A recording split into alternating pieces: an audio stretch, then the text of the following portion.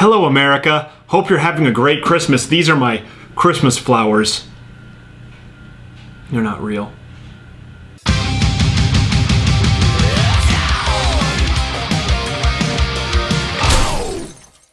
Folks, this last week I debated a very accomplished, very funny left-leaning comedian named Lee Camp on the Rick Peterson Show, a show on CJAD, a network based out of a little country to the north called Canada. And the only reason I show you this debate, or parts of it actually, you can get the full debate over at the National Center channel. Link is right here, and that's like 10 minutes, so I can't feature it here.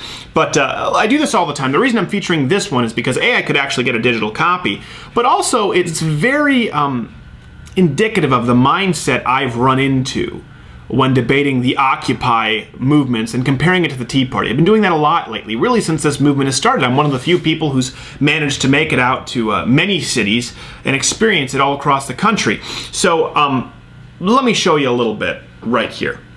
I think you probably get a lot of people at the Occupy movement who just are frustrated and don't really know what to do.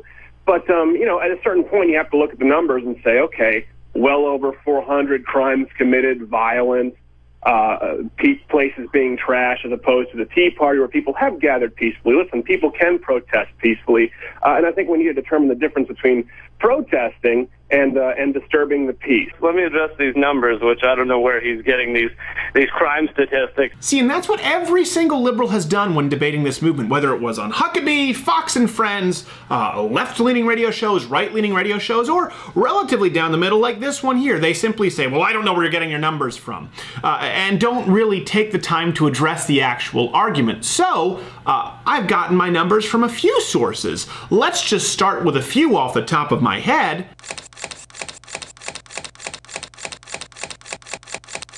I would list the hundreds more, but I don't have the hard drive space. If you folks go to biggovernment.com, John Nolte has an official list with over 400 incidents involving crime, rape, and theft. And you'll see he never goes on to address the argument, but instead goes on to take the route of trying to appease people emotionally. I think that should be looked as something beautiful, rather than, oh, look at all the crimes. Oh, look, a homeless person did something. Oh, it's so these occupiers are horrible people. How about the fact that we aren't going to kick them out and we're going to let them have free food and free clothing and that kind of thing? All right. Well, if I can address that, firstly in Zuccotti Park, you turn them away. In places like Denver, they weren't turned away. They absolutely were not. And I don't know where you got that. I don't know where you got that from. Well, again, quick Google or Bing search will show up hundreds of results. Folks, I just wanted to show this to you, A, because if you're conservative, you should know the kind of techniques your opponents will be using when you debate them, and B, if you're liberal, hopefully this video will encourage you to stop sucking and get some new techniques. Happy New Year, you filthy animals.